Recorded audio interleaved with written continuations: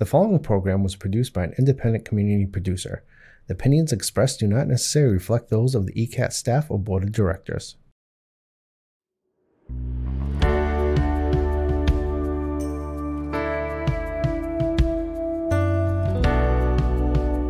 Giving a voice to the voiceless, pulling stories out of the shadows and putting them under the spotlight, making sure that each person is valued and cared for. This is Humanity First with Peter Evers, presented by BAMSI. Hi, everybody, and welcome to another edition of Humanity First. My name is Peter Evers, your host, as usual. And as usual, periodically, Chris Ryan, who is the voice of New Hampshire, is joining us to talk a little bit about the primaries and what's going on, because all eyes after Iowa have turned to New Hampshire. There's a lot going on at the moment. And Chris, I guess I would start by asking this question. A guy who has a number of lawsuits pending, he's actually in court in a defamation case where he's been found responsible for sexual assault, who is also been taken off the ballot in some states because of treason, doesn't go to any of the debates at all with who is against on the Republican ticket, and he wins by a landslide in Iowa. There's a guy on the TV the other night, and many people may have seen it, who says the following: you know what, I hate to say this, but America needs a dictator. We got to get rid of that Roosevelt resolution, and he's got to be president for a lifetime. America needs a dictator. Now, I would have thought that there are many people in this country who think about their parents, who think about what a couple of world wars did for us, and the fact that many people fought for freedom and democracy. And it's a little odd that all of that is happening in this country. Why? Why is that happening? What has happened that's given this former president a pathway, as it seems, to the White House?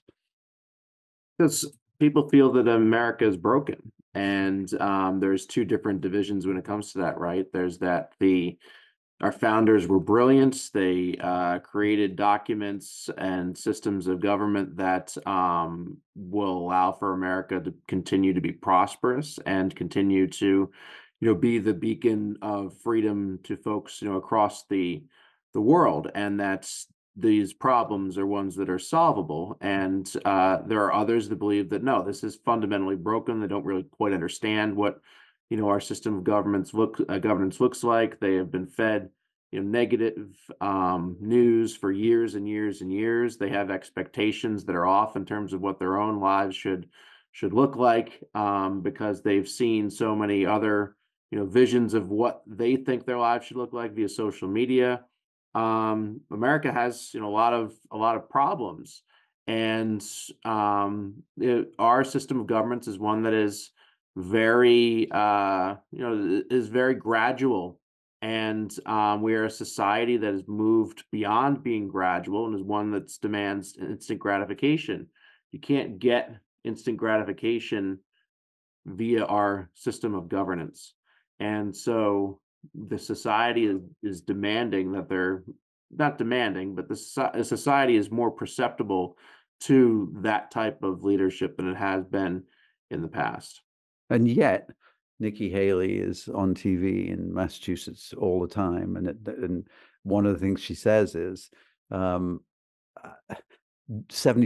of the people in America do not want two 80-year-olds running in this election, and yet it seems that's what we're going to get. That seems to be really counterintuitive to me when people are saying we want a dictator. And I guess the last piece I want to tag on to that is 4 years enough for a term for a president? Is that something that we should be thinking about? I mean, obviously this came about during, as you referenced earlier, when, Franklin Roosevelt was president and, just kept getting reelected and ended up that he was, not well health-wise towards, the end of his presidency. So should the term be 4 limits or 6? So it should be 4 years or 6 years or 8 years.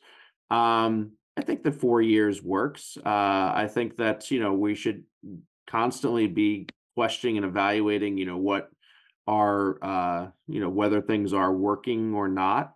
But I think 4 years is sufficient. But back to the point on Haley. I mean, Haley has not really wanted to, take on Trump as directly as she's wanted to take on her other opponents. And the same can be said for, DeSantis as well. They have, gone after each other, Haley and DeSantis, really hard and aggressive, but they have not gone after Trump. And there's, as you mentioned, this dynamic of most Americans, when they respond to polls, say they don't want a Trump versus Biden rematch. But, for a Trump voter that responds to that, they don't want Biden. For a Biden voter that responds to that, they don't want Trump. So that kind of adds to that dynamic. And, most of these primaries, unlike New Hampshire, are closed. And the Republican Party, even though a year ago they looked like they're ready to move on from Trump to DeSantis, they have looked at the polls and said that Trump can win and that Trump can beat Biden. And, they like the way that he aggressively takes on Democrats.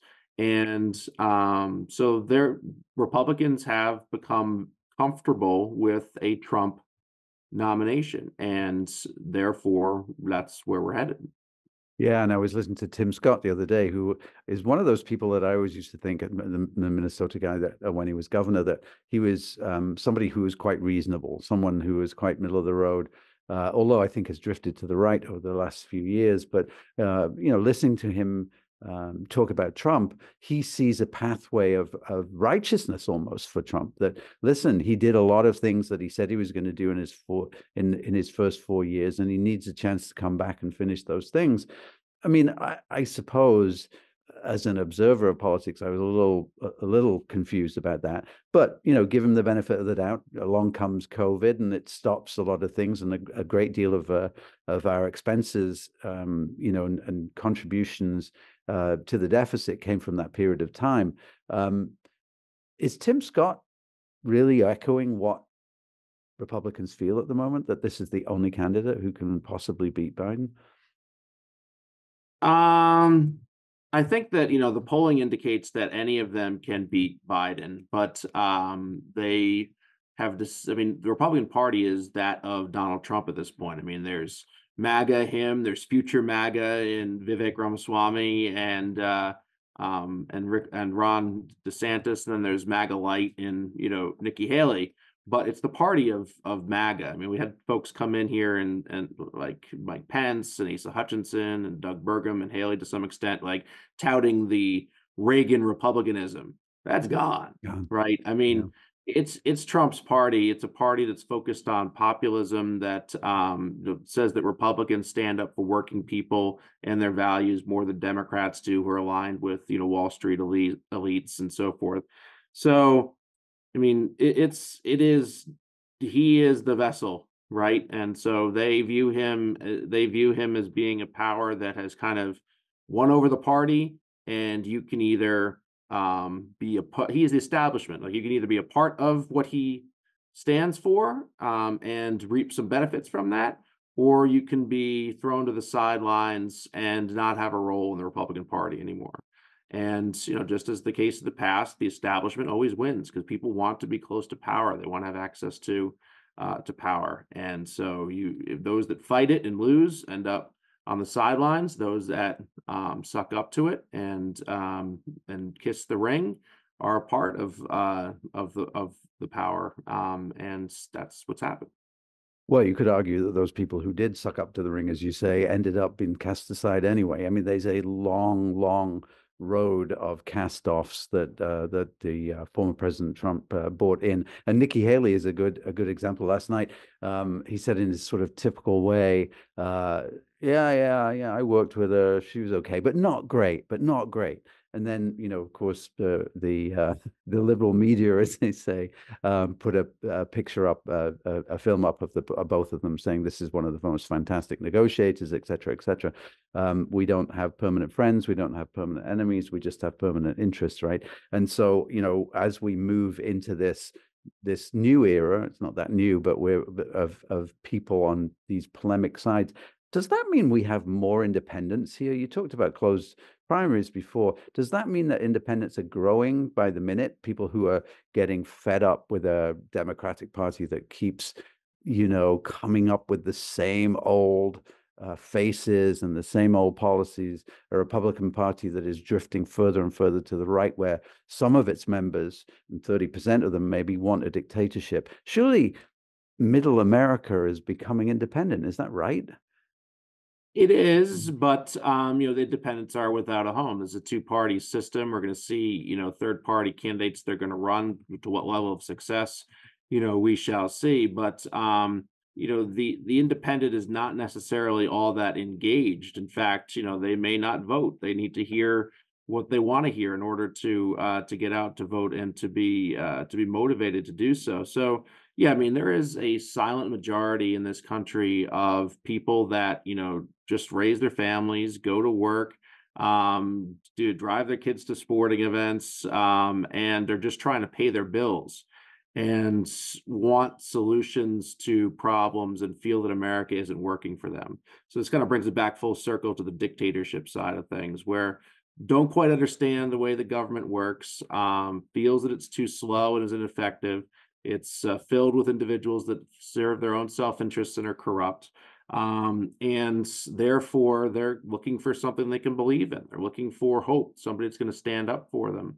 And they're tired of politicians that haven't been able to deliver. So they're looking for something that's a little bit new. And Trump has tapped into that group, and for whatever reason, despite broken promises, despite the indictments and the knowledge that he's not a great person, they don't care. They think that he stands up for their values and that the rest of the people are just as bad as him, but maybe they pick on him a little bit more because he's actually fighting for working people in this country, and they're not.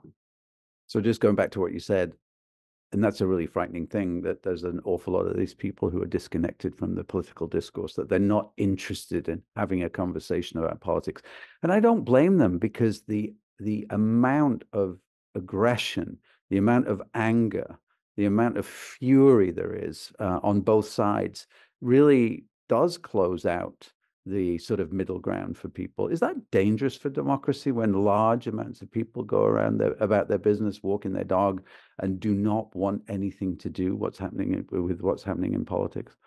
Yeah, I mean, democracy dies in those types of situations because the role of citizen, the role of voters holding politicians accountable, that's what, keeps a healthy democracy together. Instead, we've moved to the fringes, and those fringes, ostracizing all that is left, and disenfranchising them because they just don't want to put up with that smoke. They don't want to hear, they don't care enough to to go through all the vitriol and the anger to try to engage in the process. They feel their vote doesn't really matter all that much compared to the special interests, and therefore it's a waste of their time to be invested in politics. Are So they when right? that happens, when that happens, the lobbyists rule, and you create an environment that we're in right now. Yeah, I mean, I just wonder if they're right. I mean, there's been a lot of gerrymandering on either side. Over the years, people have been sort of shoehorned into particular areas. There's been skullduggery around where voting booths are placed. You might say that many of these actions taken by the parties are anti-democratic, that they are absolutely steeped in the idea of we win at all costs. And I think that does reflect strongly on this idea of, well, it doesn't matter, where I live, it doesn't matter. And there are people who are more powerful than me who will be able to bend the arc of the political system towards them. And I don't know if people are that wrong about that, Chris. Well, I would say that, in the past, those interests, the special interests, the corruption, and, all that was much more prevalent than even today. And it didn't stop individuals in the civil rights movement from protesting and in some cases dying in order to be able to vote. And for many of our, as you're referencing earlier, many of our ancestors, fighting and dying in order to preserve the idea of America. So people have decided that death scrolling TikTok for hours of their lives is more important than going to the local town meeting and standing up for what they believe in. It's a conscious decision. I mean, there is ostracization. There is a fact that Republicans and Democrats don't want people to be heavily involved and engaged. They want to do what they want to do. They don't want to have to meet with voters. They don't want to have to do constituent services. But it's also on us as individuals. I mean, we get the government that we deserve, and so we are, kind of death scrolling our way to a dictatorship, one way or the other, because we don't really want to have the patience or the desire to be engaged. That's a pretty awful statement. I mean, I think it's true. I think you're right. And I think back to, I was reading about the Gettysburg Address the other day, and about why Abe Lincoln made that speech. The cynics would say he was about to lose an election because the people of America, especially in the North, were fed up with fighting a war. But he went out, he left Washington for the first time during his presidency to reach out to the people. He made that speech, and then people said, "God bless Abe Lincoln." I think there's much more room to get back to some of those roots in politics of really reaching out and connecting with people and letting know them their message. Unfortunately, at the moment, it seems like each party wants to put down the other party in terms of what they've done. If you think about Biden, he's done quite a few things, whether you agree with them or not, he's done quite a few things that he said he would do. Same with Trump, actually. He did some things in terms of tax reform, in terms of building a wall, yet each side says they never do anything and nothing gets done. It's chaotic. So no wonder people think nothing's happening, right? Right. I mean, politics generally, it's a binary choice. All you have to do is be better than your opposition. So it's much better and more effective to be negative and to focus on the opposition's weakness than it is to try to tout your own strengths. So, election after election, it's not being the best candidate, it's just being better than the other person. Biden says often, I don't have to be better than the almighty, I just have to be better than the alternative. And for Trump, he is a master at that. He will make, he may look bad, but he will make you look 1,000 times worse. He is really good at finding individuals' biggest weaknesses, his opposition, and nicknaming it, and then pounding away at it. And then when people look at the opposition, they're like, "Oh yeah, he is right about that." Yeah, and so like DeSantis was a classic example. DeSantis was leading Trump in the polls. Well, here in New Hampshire, as an example, he was up 44-30 a year from now in the a year ago in the UNH poll, and he gave him a nickname. He pointed out his weaknesses. DeSantis didn't really respond for 5 months, and his horse has ridden. Yeah. Well, Chris, we're running out of time, but as usual, thanks so much for these thoughts on what's going to happen. I remain a little bit pessimistic about the future, but you never know. There have been people who have come on the scene and burst onto the scene in history who have really changed the direction of an election, and maybe that's going to happen. I don't know, but thank you so much, Chris. Really appreciate your insights. Appreciate your time. Thank you. Bye, everybody. See you next week. Hi, I'm Jamie. I'm an essential worker here at BAMSI, and I'm a nurse. Nurses are essential here at BAMSI because as nurses, we really have the opportunity to make an impact. We have very small ratios, so we have the opportunity to really learn everything about the person served and be able to give the best care. It really serves such a great purpose for me as being a nurse, and really why I came into nursing. Learn more about nursing opportunities at bamsijobs.org.